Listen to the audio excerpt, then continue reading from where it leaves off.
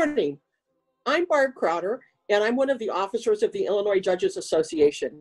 As you know, 2020 is the 100th anniversary of the women's right to vote, and we are continuing our video conferences with John Lupton, the Executive Director of the Illinois Supreme Court Historic Preservation Commission, on this subject of women getting the right to vote.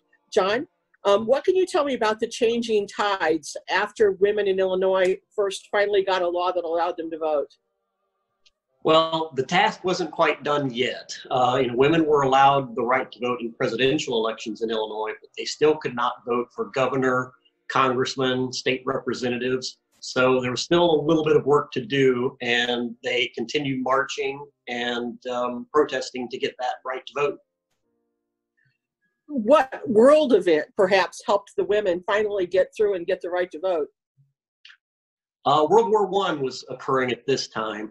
And even though we hear about Rosie the Riveters during World War II, there were quite a few of them in World War I as well, as women were taking men's jobs as they went off to fight the war in Europe.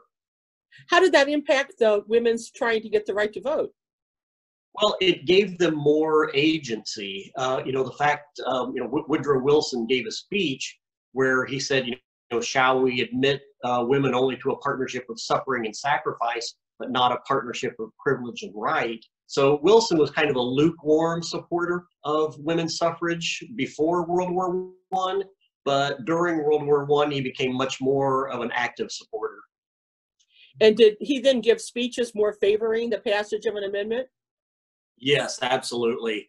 And then he gave the speech that I mentioned in 1918, but at that time, the Senate didn't have enough votes to pass the amendment. So next year, when it went in 1919, when it went into the Illinois House, there was an Illinois representative, James Mann, who introduced the resolution to the House. So Illinois was first presidential elections east of Mississippi, first to introduce the resolution to the House, and then first to pass it, which we'll talk about later.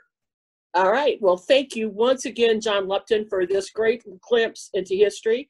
And for this and more information, we would ask you all to subscribe to the Illinois Judges Association YouTube channel. Thank you.